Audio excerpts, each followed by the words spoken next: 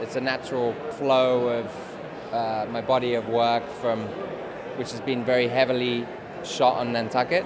And moving down here, I wanted to represent my same style and aesthetic, but in a new location and environment, keeping that very timeless, organic, natural look of female form and landscape. You're shooting something very iconic that's been shot hundreds, thousands of times before, placing a very kind of natural, soft, human nude figure into the scene. It just takes on a whole new dimension, and it almost softens it. It gives it a natural beauty, which becomes just a reflection of our interaction with the scene in a very raw human element, but it's very soft and subtle. That's what I try and bring to a lot of the pieces of my work.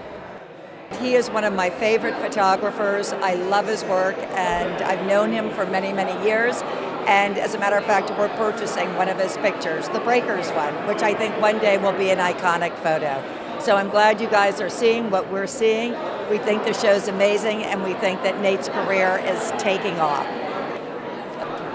This is just so exciting to see such interesting and electrifying artwork here in Palm Beach. You know, we have beautiful, beautiful art in beautiful, beautiful places and beautiful, beautiful people in Palm Beach, but it's exciting to see someone capture it all and bring it all together in this one exhibit. It's great to see our local community featured in such a way with such beautiful art and such beautiful figures, especially with these timeless places like the Breakers and the Colony and Worth Avenue, and I'm thrilled to be here.